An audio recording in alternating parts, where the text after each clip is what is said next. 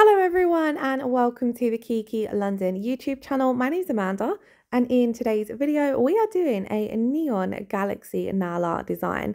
This was suggested a little while ago on the channel, so when I was going through suggestions I thought I would give it a go this week. Now I'm working on display tips, so if you was working on yourself or a client you would need to do all your prep and base coat first of all, so I will leave a dedicated prep video in the description box below. Well, we're jumping straight into applying a black heart for our base colour, and you do need to apply this colour super thin. So you can see there that I applied a thin coat, wiped off my brush, and then I'm coming over it again just to make sure that I've got a super thin layer. This is a very pigmented black gel polish, so you want to keep your layers nice and thin so that it's going to cure sufficiently without any bubbling or causing any peeling issues.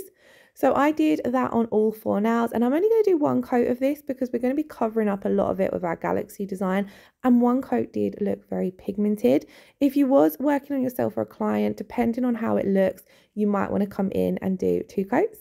Now for this design, we're going to be doing a lot of marble work. So I'm going to take the blooming gel and I'm going to apply a thin coat of this to all of the nails. Now the blooming gel has a slightly thicker consistency compared to your gel polish, so you want to make sure that you're kind of working it into that inhibition layer that's left behind from the gel polish, and making sure you are only applying a thin coat because we're going to be doing a couple of different layers in this design and we don't want to end up with a too thick and bulky nail. But I do show you guys how I deal with any kind of layered gel polish designs further along in the video. Now once you have applied that coat of blooming gel, you're going to leave this wet. Then we're going to move on to the colours that we're going to be using. So all 6 of these colours are from the Exotic Summer collection. So we have Peri Nice, Watermelon Sugar, Just Peachy, Pistachio, Exotic Mango, and lastly Parrot Green. There are 2 other colours in the Exotic Summer collection, but I just wanted to use 6 in today's video. I really love this collection. It was one of my favorite summer collections because I feel like the colors are just really fun.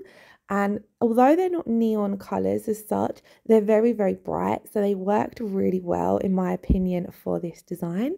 So as you can see, I've taken my Kiki London nail art palette and I'm popping all 6 of those colors down onto my palette, trying to get them as close and touching as I can on the palette. But I don't want to contaminate my bottle brush. So always be very careful that you're not picking up any of the previous color gel polish. If you do, then wipe it off before you pop your bottle brush back in the bottle. Coming in now with the last colour, and I decided to add this at the top just so I had a little bit of room to do the marble in. Now we're going to create that marble design on the palette. So what I'm going to do is I'm going to take my Kiki London dotting and gem tool, and we're going to use the dotting tool end just to pull through the colours. If you don't have the dotting tool, you could also do this with a cuticle tool or a wooden orange stick, anything that you can kind of clean off. So as you can see, I've kind of just swirled through them and created a really funky, fun marble design. Then we're going to use our round brush to transfer that marble to our blooming gel. So as you can see, I slid my brush through it, and then I'm using the other side to begin with, and then I'll switch my brush over, and I'm just very gently laying that gel marble down into the blooming gel. The blooming gel is going to pull the marble off your brush, and then you kind of don't want to play around with it. You kind of want to just put it down or move on to the next nail and let the blooming gel do its thing. Now I wanted each of the nails to look a little bit different, so as you can see I'm coming in with different colors. I'm kind of doing different patterns with the blooming gel across the with the gel polish across the nails. So you'll see here I'm going to pick up a little bit more of that Peri Nice, as I want to make sure going across all 4 colours we do get all 6 of those colours that we picked up. And this is why I weren't stressing too much about creating a perfect marble pattern on my palette, because we're going to be going in and out with different areas of that marble anyway. And then this is really simple to do because the blooming gel is going to do all of the harder work for you. You just need to get that gel polish down. And if you look back at the first nail, you can see that started to bloom already and creating that really cool galaxy smoky effect. And then what I'm going to do is, because there's a few areas where there's a little bit more of one colour, like here with the parrot green, I'm going to take my striped liner brush and just pick up a little bit of another colour and add it in to that green, just so we create a bit more of a marble effect, and so there's lots of colours coming through rather than there being any areas where there's predominantly one colour. You might not find that you have to do this step, it is a little bit of an optional one. And then I'm gonna leave these now to bloom. I'm gonna just pop them down for a few seconds until I'm happy of how much they have bloomed. And then when you are happy, you're going to pop them in to cure for 30 seconds. And this is the result. I absolutely love it. The first and the last now were my two favorites, just because I really loved the patterns in the colours. Now we're going to come in with another thin coat of our blooming gel. And this is why I was saying you need to try and keep your layers as thin as possible, but you are going to end up with a semi-thick now because of the amount of layers that you are doing. But I will come in and top coat and buff the nails. So I'll show you how I eliminate some of the unevenness that brings. But for now, we're coming in with another thin coat of that blooming gel. You can see I'm really working it over the nail so that I'm only applying a small amount, because we're not going to be doing any marbling as such on this layer. So I don't need as much product as maybe I did on the first layer that we were doing. So just coming in, applying that thin coat, and then you always leave your blooming gel wet. So we're not popping that in to cure. Then I've cleaned off my palette with a little bit of alcohol and got rid of that gorgeous marble. And this time I'm adding on a little bit of French white. Now French white is a softer, whiter shade compared to coconut. And I wanted a softer white. That was why I opted for this one over coconut, because I kind of just want to add a little bit of smoky whiteness into the marble design. So what I'm going to do is I'm going to take the round nail art brush and just dot on two little circles. I think I do 2 or 3 depending on the nail, because like I said, I wanted each nail to look slightly different, and I don't want to cover up any of the areas of the marble that I really liked. So I'm kind of just mainly popping this down on any areas, either over some of the black or over any areas where there was a little bit of color going on anyway. Like if there was an area where there was a lot of one color, if that makes sense. So we're just dotting this on. This is kind of going to be a little bit of a background for some stars and some flakies. But again, I'm going to leave this to bloom. So you can see here on the first one, that white's got a lot softer. The edges are all starting to bloom out and giving it that kind of spacey galaxy look. Blooming gel is just a must-have for any kind of galaxy design. Now that we've cured the French white, I'm going to take my Kiki London Silicone Tool, and I've just got these little flakies that I had in my drawer.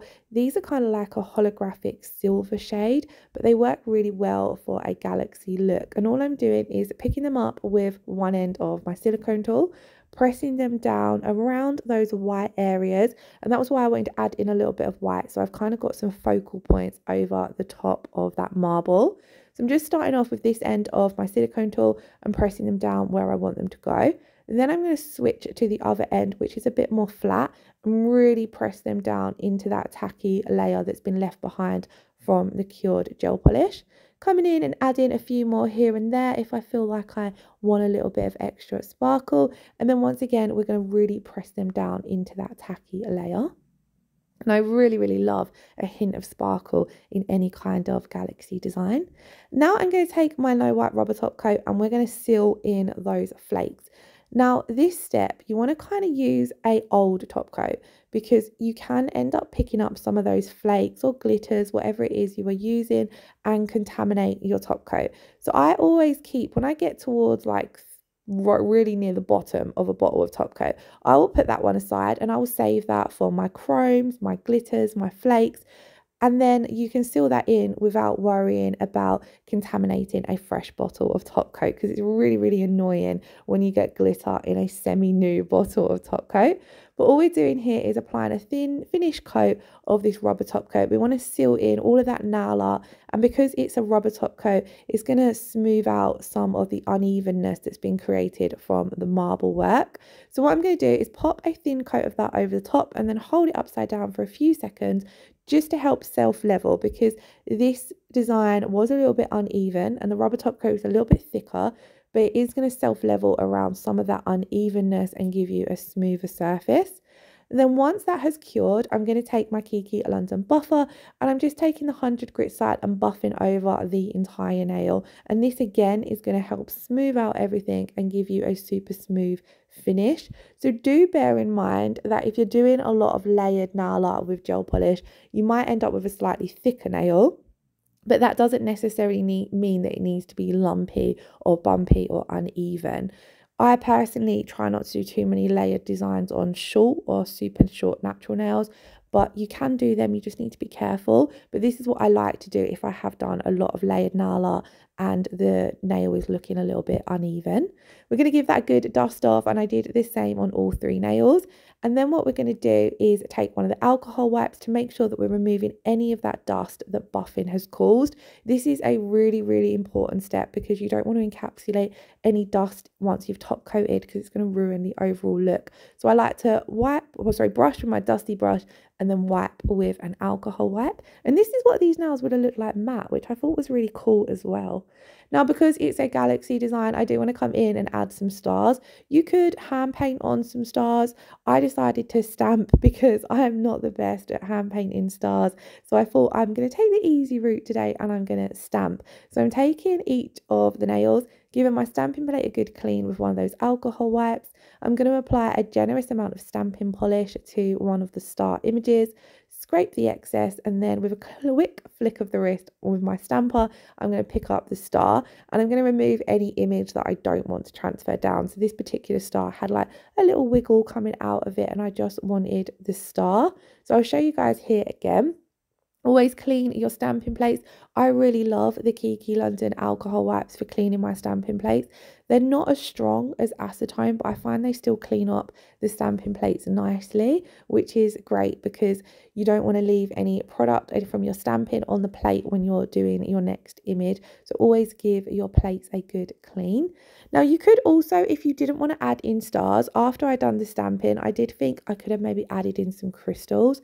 So a little single crystal in each of the areas where we've done the white would have still give off a star vibe as well. So if you're not very good at stamping, you could also use crystals. Decals you could use, but they tend to need a lighter base. And I felt as though there was a lot going on. So water decals they might not have popped as much. But that is why I popped down the white, just so we had 2 kind of focal points amongst that marbling that was going to be the background for the stars. Because when I was doing this set of nails, I wasn't 100% sure how I was going to do the stars, whether it was going to be stamping or something different. So this is what the nails look like now we've added on those little gold stars. So we're ready to come in and top coat again. So here I have a more fresher bottle of the No White rubber top coat, and I'm just going to apply a thin coat of this to the entire nail. This is going to seal in everything one last time and give us that super high shine finish. I love the rubber top coat for any kind of nail art, but I do also love it on my natural nails because it's very strengthening as well. It's brilliant for anyone who's got weak or brittle nails, or even anyone who's like myself and a little bit hard on their nails. So sometimes if you've got people who, they don't tend to care for their nails as well as they should, don't wear gloves when they're washing up, that kind of thing, the rubber top coat really helps that. So this is what the nails look like once we'd applied that layer of top coat. The rubber top coat does require a 60-second cure. And then once they're cured, this is the finished result. I was absolutely obsessed with how these looked, and I thought as though it's the perfect time of year to do a neon galaxy because all the summer colours are coming out. As always, I will leave all of the products I've used linked in the description box below, so do check that out.